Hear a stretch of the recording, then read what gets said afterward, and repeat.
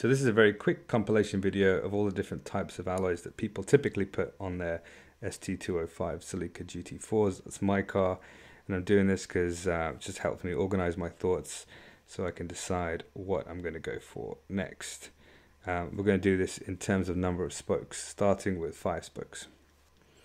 I don't actually know what a lot of these alloys are called, but I've just organized them as best I can. So what am I looking for? Well, essentially I've got 18s on at the moment. They are Revolution alloys. I think they're a copy of a rally style, which will come up in a second. And I absolutely love the way that they look. But what I kind of regret is I haven't been able to experience what an OEM wheel feels like. I mean, the cars typically were designed for 16-inch. I call them throwing star alloys. I don't know what they're actually called, but the ones that they were originally sold with. I don't know what that feels like. Right? The geometry is obviously been set up by Toyota with what I assume is a multi-million-dollar budget. So they obviously know what they're doing, and I'd love to experience what the designers intended the car to feel like.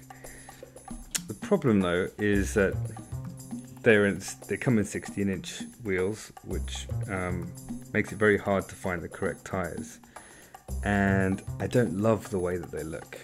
So I'm here and I'm looking at different alternatives, and I have 3 objectives. So the first one is I want the ride to feel more supple and more comfortable. We have crappy roads here in the UK, and this is a rally car, right? I don't want to be on low-profile tires. I'm currently on low-profile tires, and I've made some suspension changes. So I've gone back to OEM suspension. That's improved things, but I would like that thicker sidewall, and also the wheels are quite a bit lighter than what I've got. 16-inch compared to 18-inch will give me quite a weight saving, which reduces unsprung mass and will make the car hopefully flow a bit better down the road. The second thing is the way they look.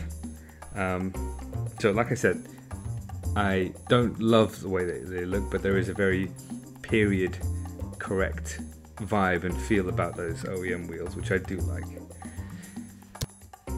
And then the third thing is handling. So I think the geometry is slightly off. When I say geometry, I think the offset is slightly different on the wheels that I have right now. They're much wider. I don't know off the top of my head how wide those wheels are, but when you have wider wheels, it does make the steering slightly heavier. My steering, I mean, the Celica has heavy steering anyway, but mine is even heavier. And I think it feels very direct, but when you have a heavy steering, sometimes that it means that you don't get as much feel through the steering wheel, or it's kind of numbed. That heavy weight numbs kind of the sensation and feedback that you get through the steering wheel. That's my theory anyway. So I think if I have slightly lighter, smaller wheels, narrower tires, I think I'm going to get a bit more steering feel coming through. And as I'm looking through these, a lot of these wheels look great. It's a great thing about the Celica is it seems to accept a lot of different wheel styles. Like here, for example, I don't know what we're going to call these, but this is similar to like BMW M parallel wheels. That's what I would call them anyway. And that's like a Porsche style, like a OZ Allegorita style wheel.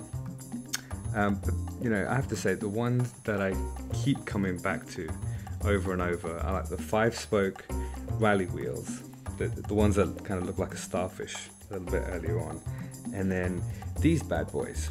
All right, this is the OEM throwing star wheel, and I really think the design is fantastic. Toyota knocked the ball out of the park with this.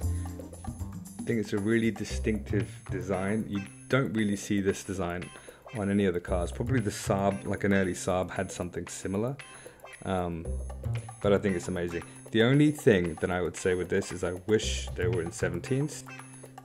I wish they had a little bit of a lip on them, and I wish they were sided. meaning the star should spin in the direction of travel, like they're used to on, like one example I have is on the BMW E34 M5, they had sided throwing star alloys. These last ones are just some randoms that I found that don't fit in any of the other buckets.